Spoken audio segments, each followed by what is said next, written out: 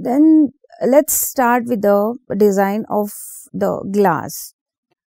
So especially in the glass design, the panels, the unitized is let me clear here that I will be talking about only the unitized system designs. So the same concept is applicable even for the stick system or the semi-unitized system, but the same concept cannot be applied for the point fixed glazing or any other systems. But here they say all the following calculations which will be shown or will be shared is applicable for the stick system, semi-unitized system or unitized systems. So let's begin with the stability of the glass.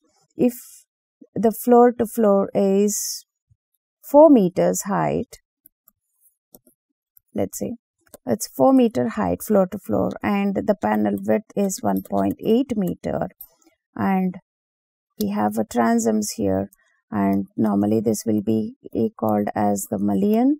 This will be the stack joint. These will be the transoms.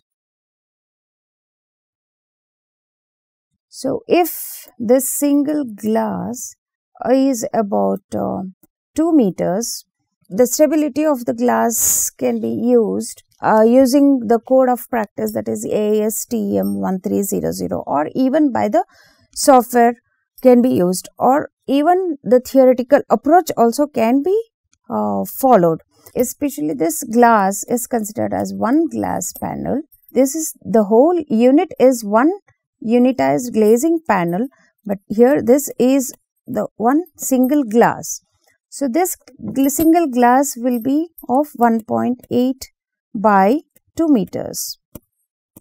If we check this using the STAD Pro, so the same model can be used, that is 1.8 meters, and this is the height of the panel. And since all the structural sealant will be applied, all the sides of the glass panel will be supported.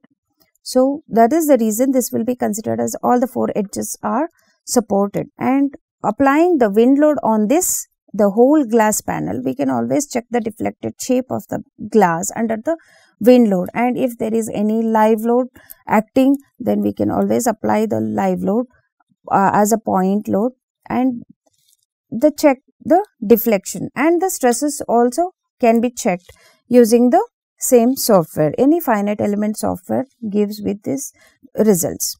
So using the chart, that is the first method, and this is the second method. If I'll be explaining how we can determine the glass thickness or the stability of the glass using the American standard, that is ASTM 1300, using the charts given in the code. Assuming the glass size as 1.8 by 2.4 meters and thickness of the glass as 6, 12 and 6, and let's assume as a wind load of 1.5 kPa.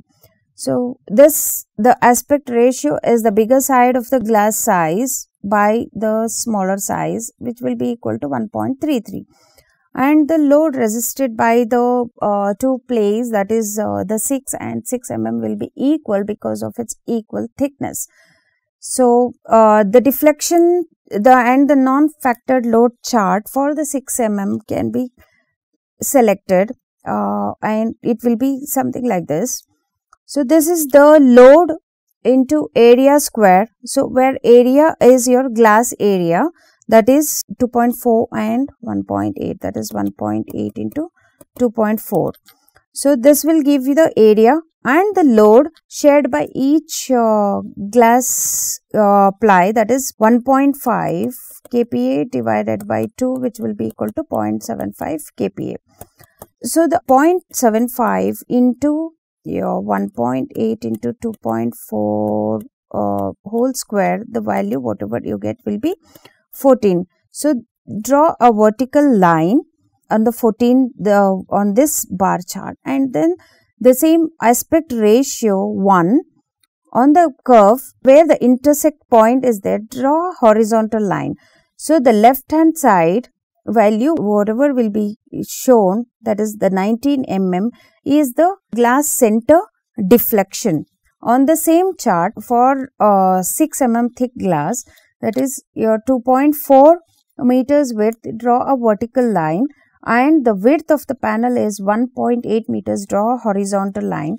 Where the two intersect, draw a cross line from the zero of the chart and then draw a perpendicular. So the line wherever it intersects, it's 1.25. So the resistance of the 6 mm glass resistance will be, the non-factored load for 6 mm glass will be 1.25 kPa. So depending on the type of glass being used, that is whether the glass is annealed glass or heat strengthened glass or the tempered glass, so the factors will be given in the ASTM code. So those factors have to be applied for the non-factored load. This is just the non-factored load, that is the glass resisting capacity. So for that, once the glass is processed, so that the strength of the glass increases. So those factors we have to consider. Let's say if it is heat strengthened glass, it is 1.25. So the load resisting strength of the glass will be 1.25 into 1.25. That is this NFL we derived from the previous this chart. So hence this 1.25 and the factor is 1.25 because of the glass processing, that is the type of glass, heat strengthened glass.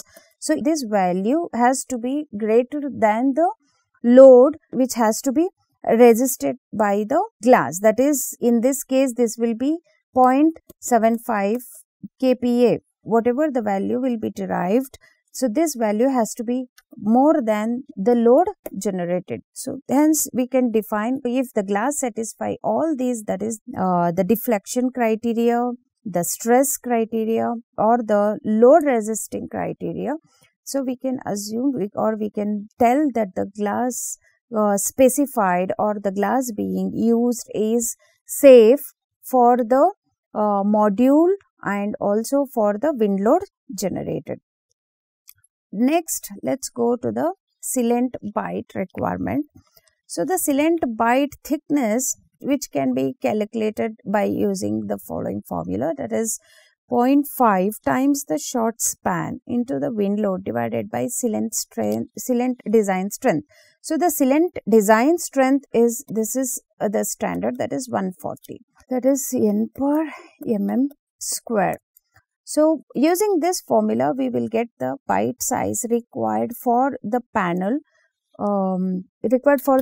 which is customized or which varies as per the project to project.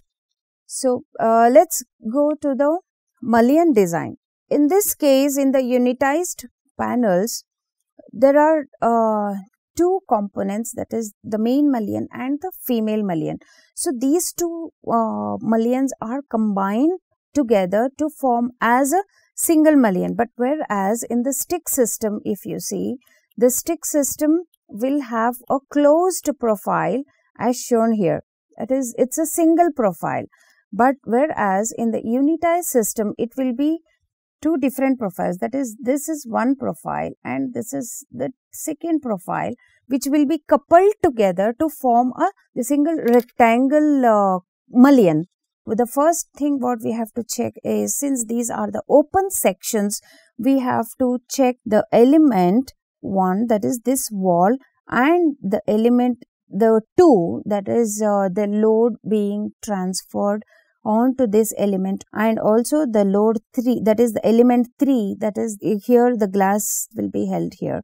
So that is why we have to check. These are the main checks, and also along with that, if the profile has the inner arm also, even this arm also, the length and the thickness, whether it is required or whether what is used is safe under buckling, or is it safe to transfer the load. That is the first check what it has to be done. The checks are applicable even for the female mullion, and the both are then checked as a combined mullion. So when it comes to the checking or the structural stability of the mullion, so the first combined mullion will be checked for the deflection criteria and the bending moment, stability, and the shear force. Is it safe to carry the shear force?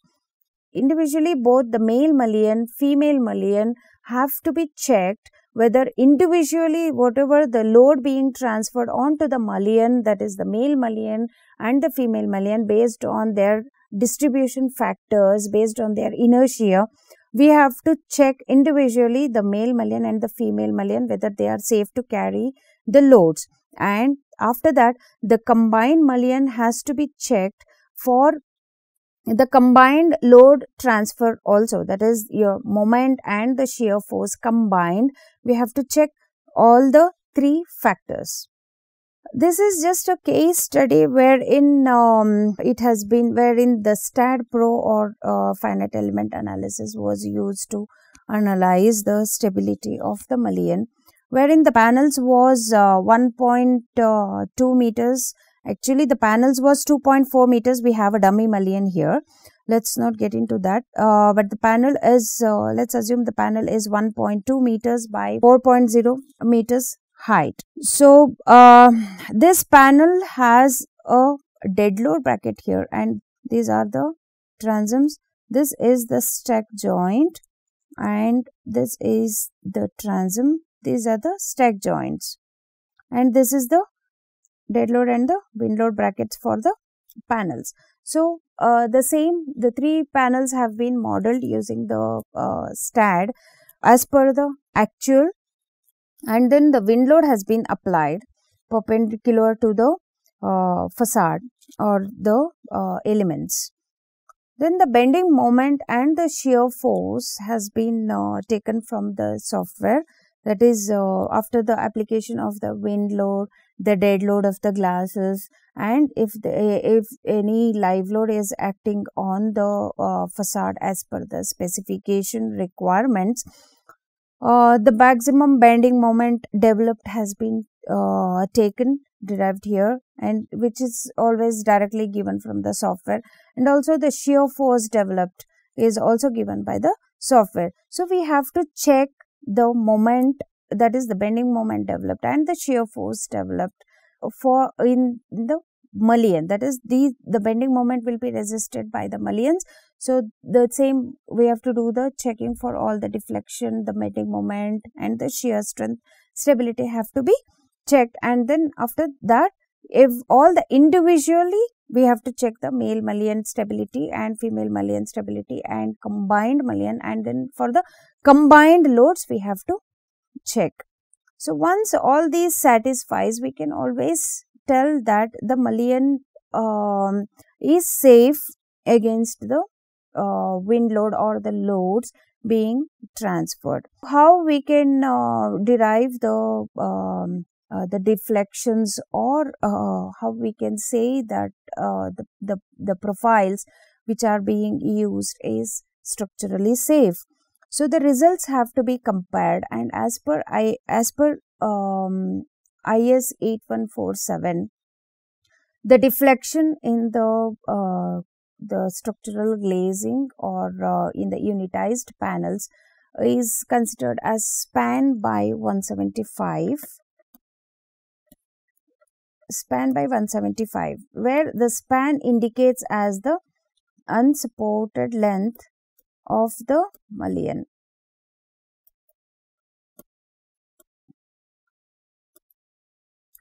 That is, in this case, we have the bracket at every floor height, that is at 4050 meters. So the span will be considered as 4050 by 175, whatever it gives the value in mm. That is the maximum allowable deflection in the mullion. So the deflection in the mullion has to be limited, because it has to be within the value specified as per the code. The deflection cannot exceed or should not exceed even though if the deflection exceeds the span by 175, but it should not be too high, because it directly depends on the, it will have an effect on the glass also.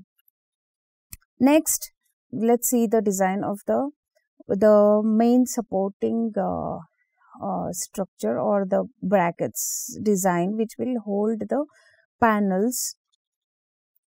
The stability of the bracket connecting to the mullion has to be checked for the dead load and the wind load. So when the panel is the unitized panel will always be hanged from the top. That is, this will be the dead load brackets. If you have any brackets here, that will be completely the wind load brackets, which will only resist the wind load, but mainly especially the dead loads will be carried only at the top, that is at the slab level, the slab or beam, whatever the main supporting structure level, the dead load brackets will be provided. So this bracket has to be checked for both the reactions, that is the dead load and the wind load, and this will be the completely dead load of one panel, which depends on the type of glass, the thickness of the glass and the profiles used. We have to always calculate the dead load of the complete one panel and then the wind load. So the supporting structure can be the steel or slab or beam, it can be anything. So based on that, brackets will be provided, the brackets will be anchored onto the slab or the beam, and in turn the bracket will be connected at side to the mullion through bolting. So these bolts have to be checked for the resultant force developed by the dead load and the wind load, and the bolt grade have to be specified, and also the eccentricity develops a moment onto the anchor.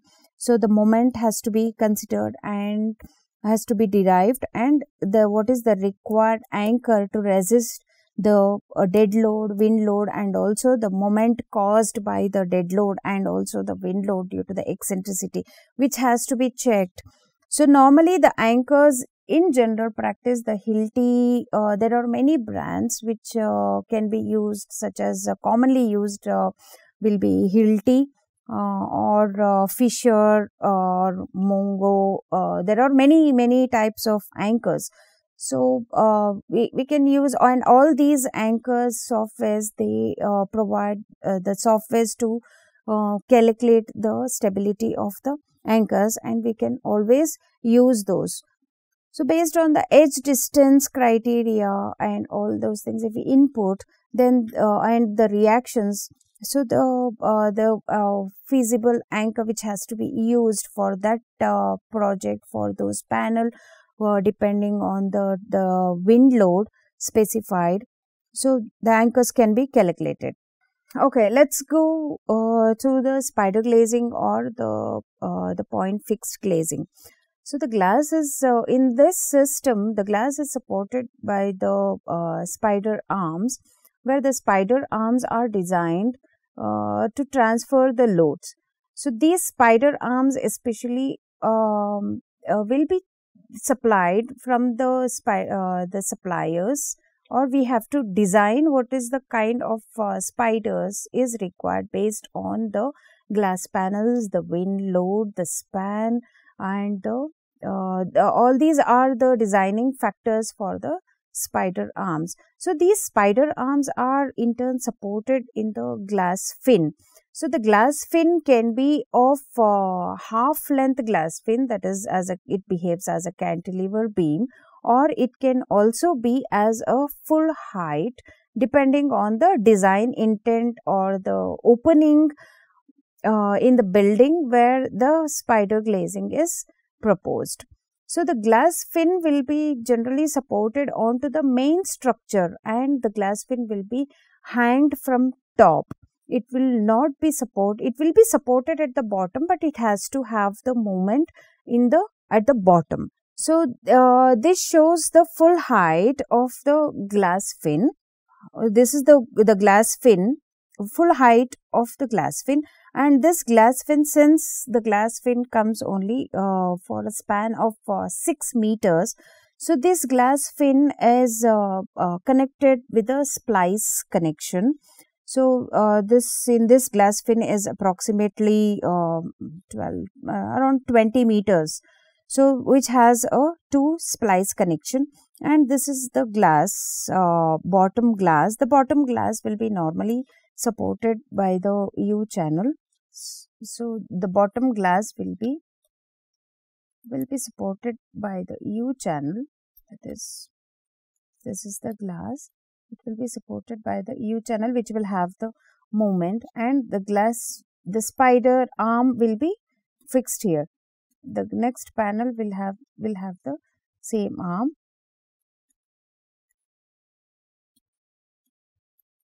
So one spider will be holding the 4 glasses. So that means each one spider will have to carry the dead load and also the wind load being transferred from one single full panel. So this is one more example wherein the glass fin is half length. So this is the half cantilever glass fin where it spans only until here. The glass fin is supported at the top, and this glass panel is supported through the spider arm, and it is supported at the bottom, the U channel. So the stability of the glass can be used as said in the previous methods, that is using any finite element softwares. So in the finite element software, the glass panel can be modeled like this, and with the hole, and these points have to be supported and do the plate analysis, so which gives the results of the deflection and also the stresses developed in the glass under the wind load and also the dead load. So the allowable deflection, these reactions which are developed have to be transferred onto the glass fin again, and then the glass fin has to be checked for the deflection and also the stresses developed in the glass fin. So the very important or the critical check for the glass fin will be the buckling check. So since this is a plate element and it is very fragile, and also the glass fin is very the thickness is less, and also the depth of the glass fin will be, the load being transferred onto the glass fin will be quite critical, so it tends to buckle. So that is why the buckling check for the glass fin is very, very important. So the buckling check formula has to be followed as per the Australian standard. It's AS 1288 glass in the building. If what will be the deflection of the glass fin when the horizontal, that is when the buckling length is reduced, that is by providing a horizontal glass fin, or if there is no horizontal connection at all between the two adjacent glass fins, then what is the buckling strength or the moment carrying capacity of the glass fin? This can be derived based on the formula given in the Australian standard 1288. Here you all might think that why suddenly we are switching from Indian standard to Australian standard.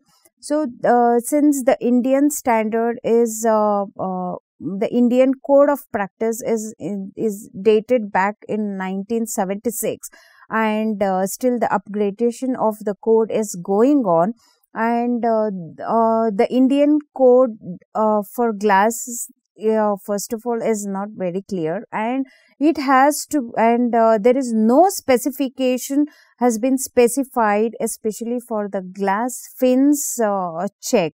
So hence this has to be followed as per the Australian standard AS 1288, which is worldwide, which is a common worldwide practice.